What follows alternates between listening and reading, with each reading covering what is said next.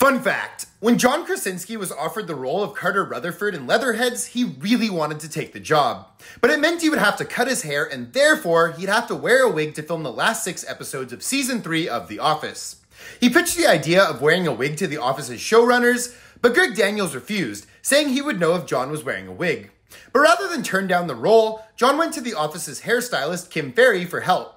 In secret, Kim had a Jim Halpert wig made for John, and before filming one day, they secretly put the wig on and went and filmed the scenes for the day.